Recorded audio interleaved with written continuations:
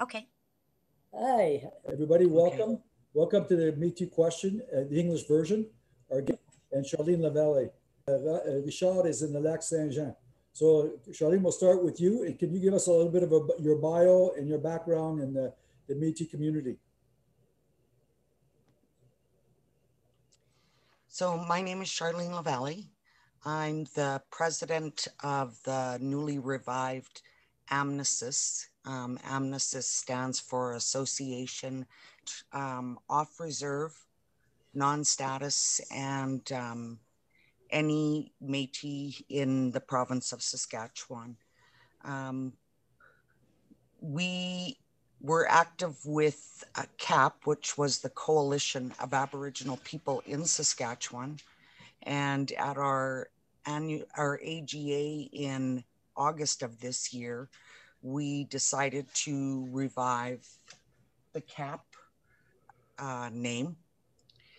And the reason revive the CAP name from CAP to AMNSIS, and the reason we decided to do that is because AMNSIS was a very powerful organization in its day, and it's had some really incredible leaders who were really motivated and really fought for the people in Saskatchewan.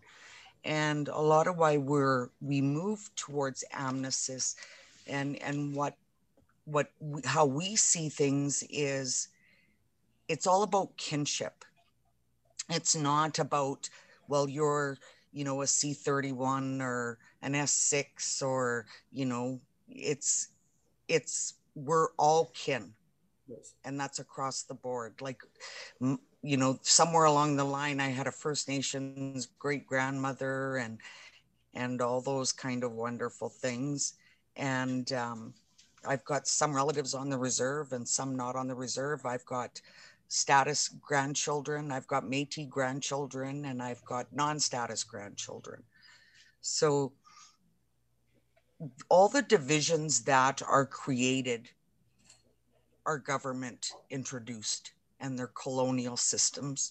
And that's why we're moving away from that, because we've never been consulted. We've never agreed to it. And we are looking at a more family, kinship-oriented, indigenized organization that is established by the Indigenous people, and that's who we work for.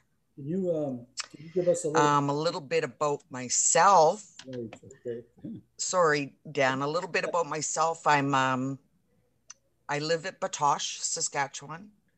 My grandmother was raised here, and both my parents are Métis and from Saskatchewan, and we can trace our ancestry back to the 1600s in Quebec on both sides of the family. So I support the Métis in Quebec and in Eastern Canada, and I guess that's part of the reason why I'm here.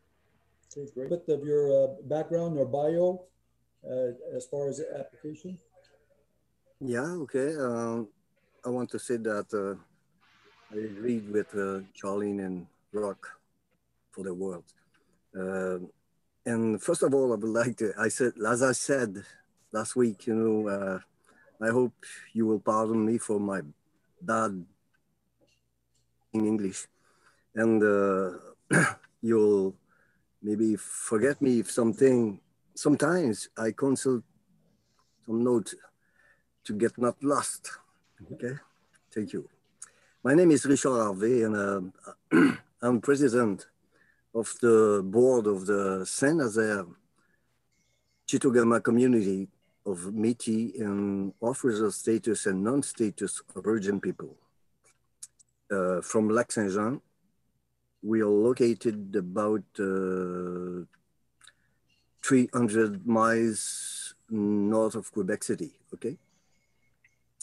I've been a militant for Aboriginal cause for more than 30 years.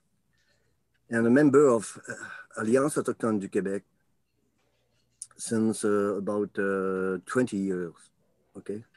And I've been a member of the national board of l'Alliance Autochtone du Québec since January to September 2020.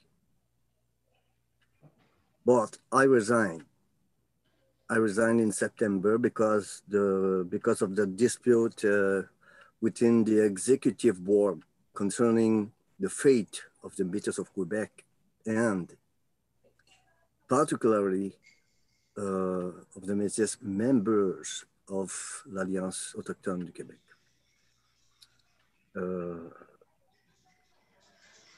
I am here with everyone to signify my support for this mutual recognition between Quebec Métis and Saskatchewan Métis.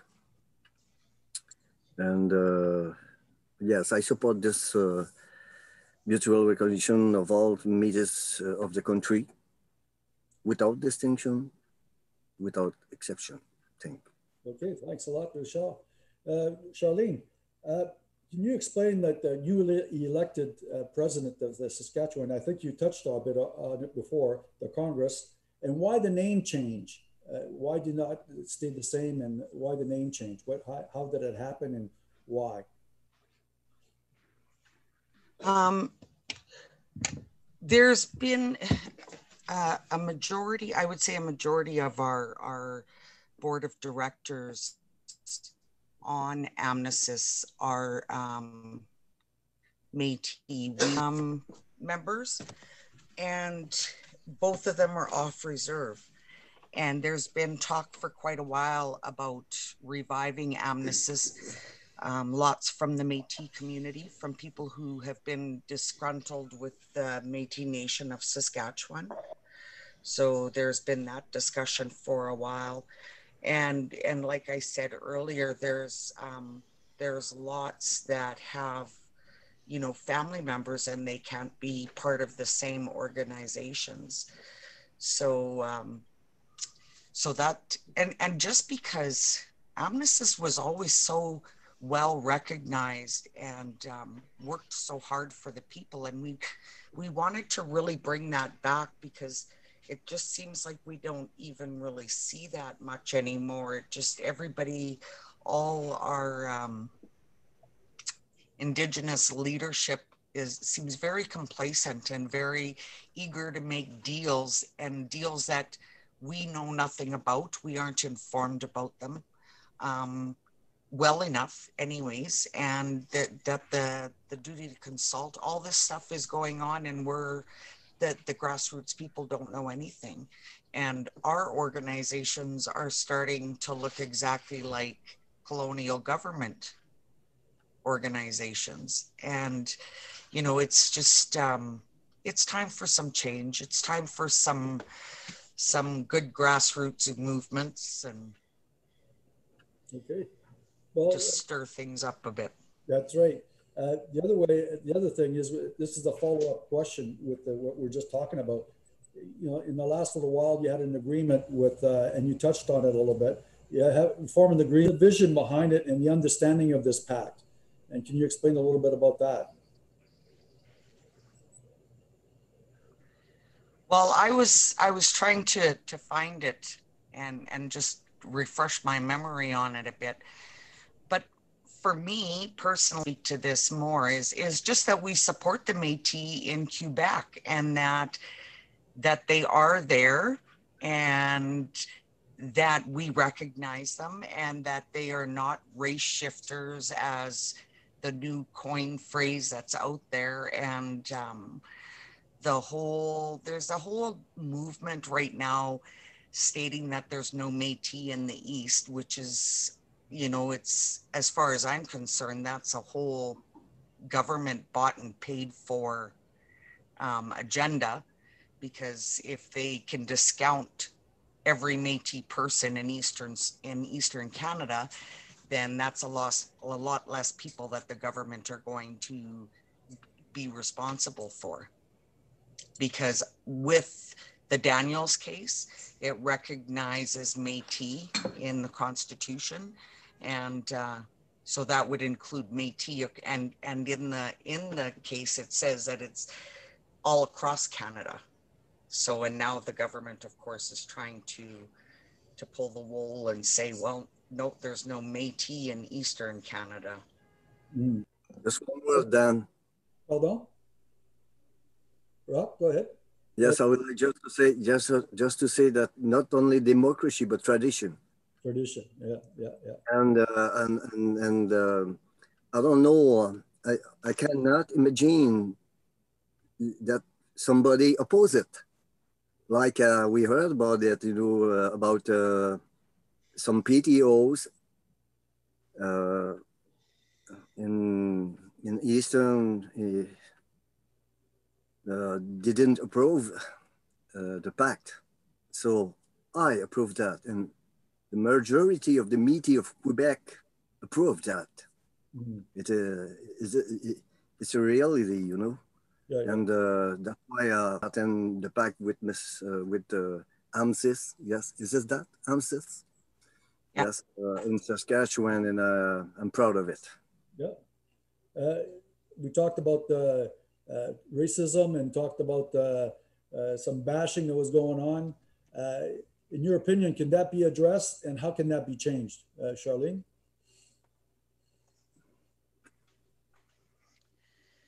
Well, a lot of the stuff that's going on social media, the main person that's putting a lot of that, and he's written a book called Race Shifting, and albeit there are some people who have made false claims, it doesn't make everybody's claim false. But I have seen him and his group, when you're on social media a bit, you get to know who his followers are and what their mandate and agenda is. And I've seen them go after people on social media who, some of them are 60 Scoop survivors, and they'll come on to, there's one of the Facebook pages, it's called Métis Family Research, and it's for people basically doing genealogy searches and stuff, and they will come and post things and information about their ancestors, or they're looking for information, and there's many genealogists on that site, so they will help people find their ancestry. But what has happened more often than I care to think about is that somebody will come on and they're not familiar with the terms. It's like walking into a hospital and going into a nursing station. You're not going to understand all their terminologies and what they're speaking of by their acronyms or how they label things. So we've had people come on that page and they've said, I want to find out about getting Métis status. And there's many from this jump all over a person. And well, you're not even Métis if you're calling it status. You don't know that Métis don't have status, and it's relentless, and it's inappropriate, and it's harassment, and it's almost against human rights. Like it's just mean. I've never seen people be so mean. And I find that as a person who was raised with, Métis ancestry all the way around, is I never ever heard my grandparents or my great grandma ever talk that way, that there were no Métis in the East. We had family everywhere, and we acknowledged our families everywhere. And some of the generations from Quebec weren't that far back. So I just find it all very appalling, and I find it really harsh.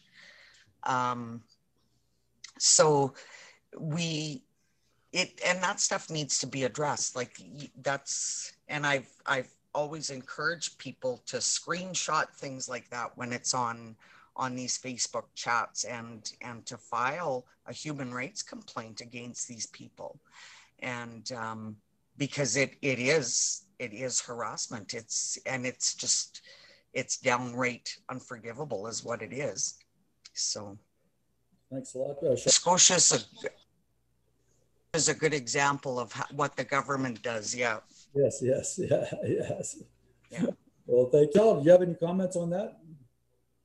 Yeah. Okay. I would say something. Yeah. You know, I think that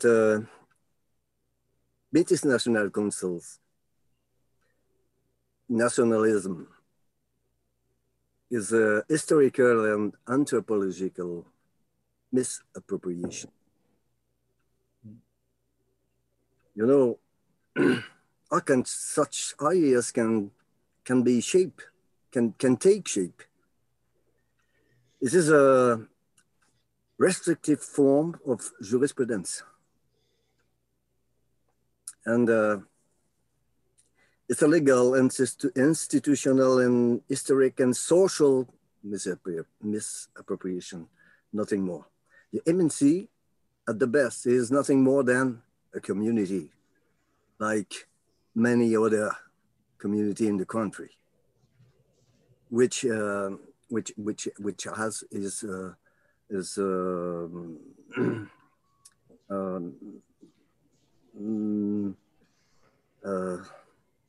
how could I say that? Particularities, you know, okay? Nothing more than any community in this country. I think that it's the historic treason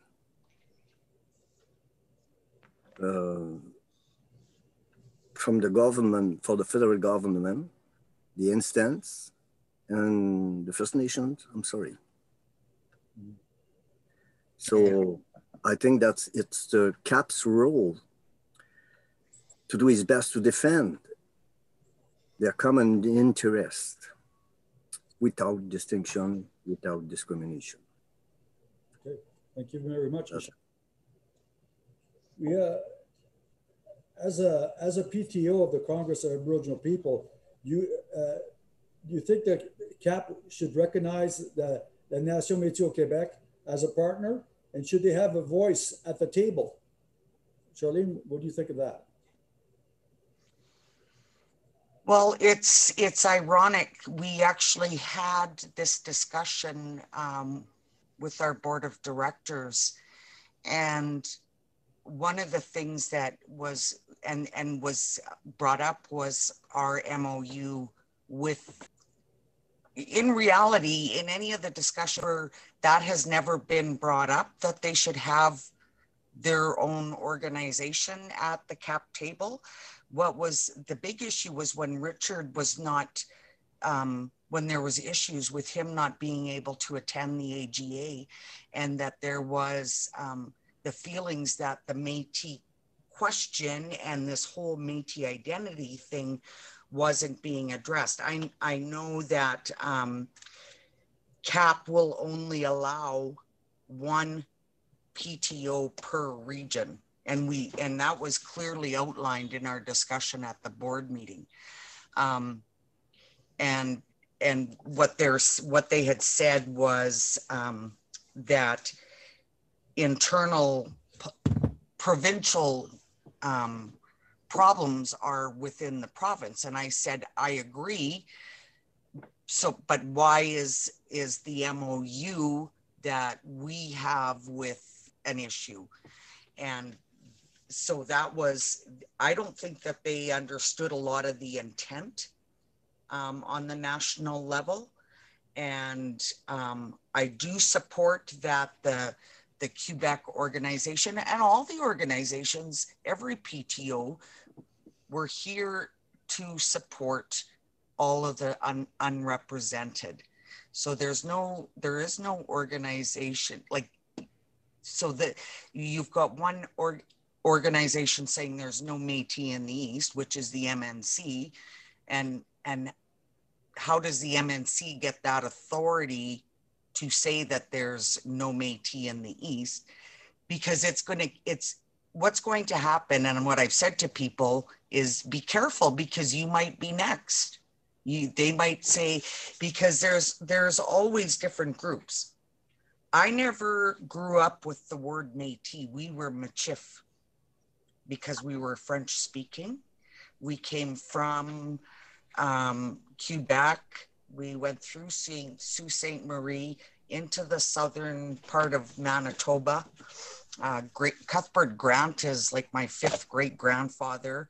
And that's a whole other side, like that's the Scotch side. And my one grandma was shocked to hear that we had Scotch in our family because she thought we were only French. So, but there's always been those divisions between Scotch Métis, French Métis, Anglican Métis, Roman Catholic Métis, and the government has played on those. And I don't accept that, and I don't encourage it. I encourage unification and unity in that we're all together. So you're encouraging inclusion at the table, and I guess right. In your words, CAP. Yes. So in your words, CAP should address la Nation Métis au Québec as a partner, or give them a place at the table. Well, I can't, because a lot of this, and what I said at the CAP board meeting was, this was something I inherited. We've discussed, that there is Métis across Canada from coast to coast to coast. And I support that 100%. In my new role as the elected leader for AMNSIS, what the CAP bylaws, I have to go with what the CAP bylaws say. Right. But I do believe that the organization in Quebec should definitely be representative of the Métis in Quebec. And I may get my knuckles wrapped for that, because they're saying that it's none of the other provincial organizations' business what's going on in another province. But if we've got a group of Métis who are feeling that they're not being represented, then I think it should like, and I said that at the board meeting. I said, maybe this is something that needs to be mediated, right, between the groups. Very good. Thank you very much for that. That's right. Good. Because, if you've got people, if you've got people that are not happy, then there's something wrong. Right. Very good. So. Michelle, any comments on that? Yes, okay. I think, Alliance Autochtone du Québec, AAQ, okay, is the PTO of the province of Quebec. The officer says that only members of this organization are entitled to representation.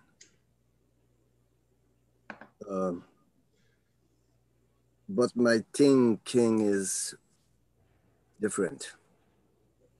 I think that all organizations in each of the territories have the legitimate right to be represented on CAP.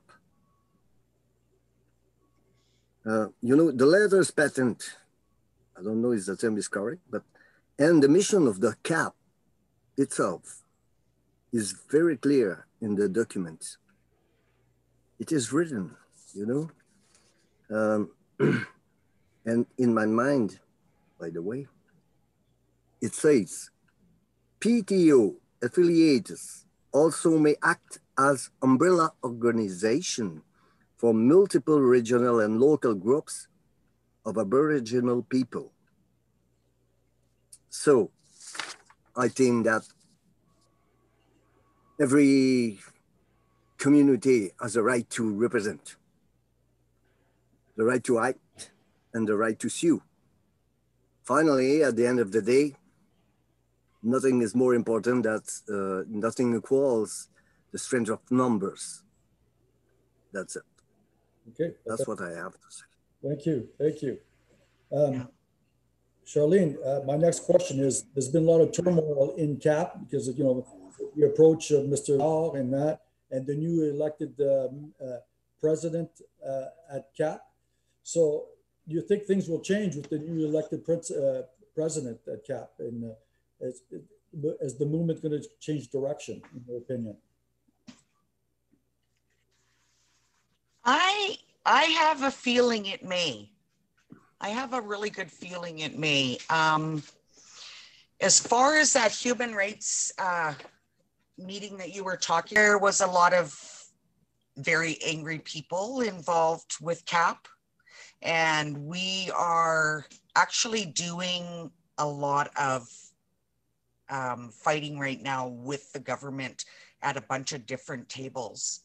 And I think that they're actually quite surprised. I think that they're kind of taken aback because I think Mr. Bertrand was very complacent and very much a deal maker. And I don't think Mr. St. Pierre is on that same level that they're on.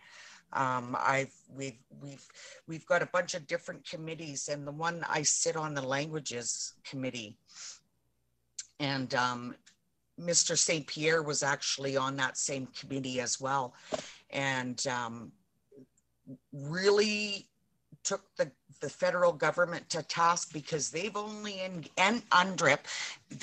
engaged us since October, and they've been engaging all of the distinctions based for the last 6 months.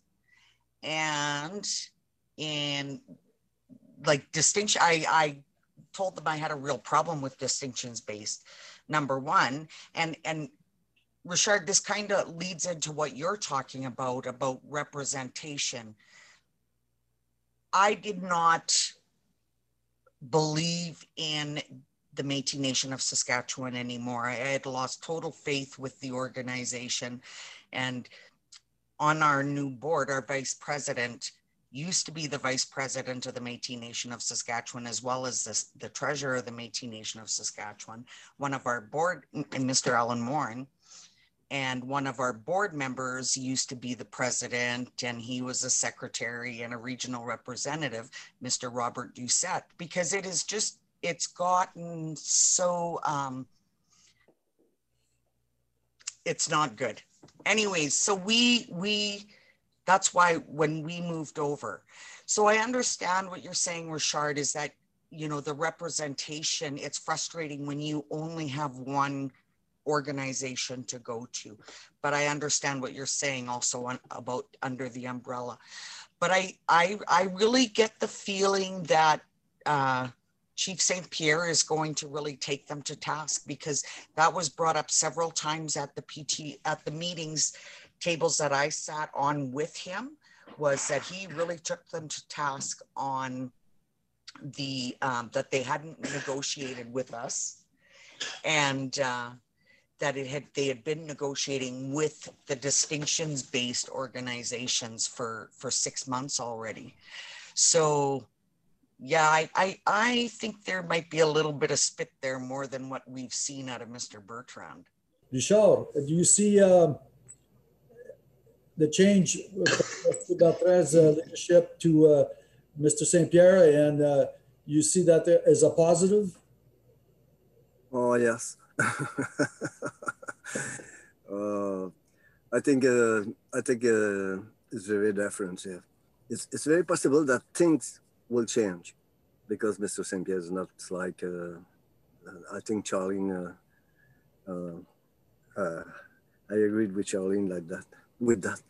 But they will only change, things will only change if we take the time to address the issue of this discrimination against Aboriginal people in general, and Métis people in particular, at CAP, and do so very quickly. And I think that the recent move of Mr. St. Pierre are a good thing for us, Concrete actions will have to be initiated. This would reiterate his request of June last June, okay, of this year for a friendly consensual meeting on this issue with the president of CAP, Mr. Saint-Pierre, and his board. This request should be approved and supported by all of us, and I hope all the organization of the country that was concerned. Okay, well, thank you very much, Sean. My last question for all of you, and we're getting to the end of our interview. It seems like the Métis of Quebec are looking for stability and leadership and stability. What must happen right now between all the Métis in Quebec?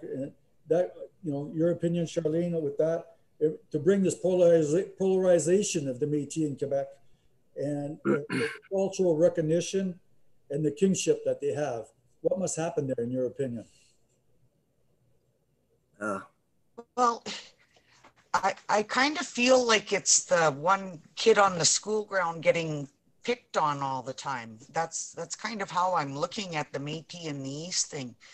And like I said, we did have a discussion about this at our board meeting. And one of the things I suggested is that you know, CAP make a public statement about that. I know myself and my whole board supports that there's Métis across Canada. And that's something that we as a board believe in. And I think that that the other, you know, PTOs, I hope that this is something that they'll look forward to. And like I said, it was brought up at the board meeting that you know, that we should probably do this. I know we're really, really busy right now. We've got all these tables trying to close up for this fiscal year. So we've been, I think I've never been on so many Zoom and WebEx meetings in my life as in the last month. That's, you know, we've been doing that like crazy. So, you know, once things slow down, that may be what they'll be looking at. But I know, like, we have got people out there that are working really hard on things like Seb Millett and Professor Bouchard, and, you know, with their books and all their other wonderful things that they're finding. Joanne Brissette, there's lots of really, really good grassroots people that are working very hard to say, hey, you know, like what these guys are saying is not true. And I think that I kind of wonder sometimes if there was some deal made somewhere. Like, it's just, I don't know why. It's just, I can't believe that there isn't more people standing up against this. But it's like I said, it's complacency has gotten to be quite the norm. So yeah, I think that the noise is going to be coming. I think the noise is going to be coming. Well, thank you very much. I know I've personally been making lots of noise. Yes, we've seen that. We've seen that. We see your postings all the time. Richard, as far as your comment on the polarization of what needs to happen in Quebec. Yes, I would say that I believe that leadership, you know, must arise from the awakening of people. So, for example, this meeting that we have now and the pact between your organization, Saskatchewan, AMNSIS, and Nation Métis of Nation Métis du Québec, it's a step forward, you know. A lot of things will have to be done, but first and foremost, the dialogue between us and the affirmation of we are, of who we are. I think that it's time to speak out, speak up, speak loud. Anyway, but time has come. Yep. Well, thank you very much. Mm-hmm. We're at the end of our interview process. Any last comments, Charlene? Very short. This is a government initiative, the No Métis in the East, And it's more of the divide and conquer mentality. And I'm not going to sit back and take it. And what I see out there, there's a lot of people that aren't going to. So it's going to be a challenge, but it's that they're onto this new distinctions-based kick, which is they're trying to alienate people from. And I said, you know, if I just had lots of money just to take them to court for everything that they do, it would all stop, you know, but. Yeah. Well, thank you very much. So that's it. If I win $1 million, you know where I'll be spending it. Okay, Charles, any last words? Last word, I would say it's time that the Métis agenda rise, you know, not only in Quebec and in eastern, on the eastern of the country, but everywhere in the West together. Right. I hope so. Well, thank you very much. Thank you all for participating, and we'll see you at the next interview. Thank you very much.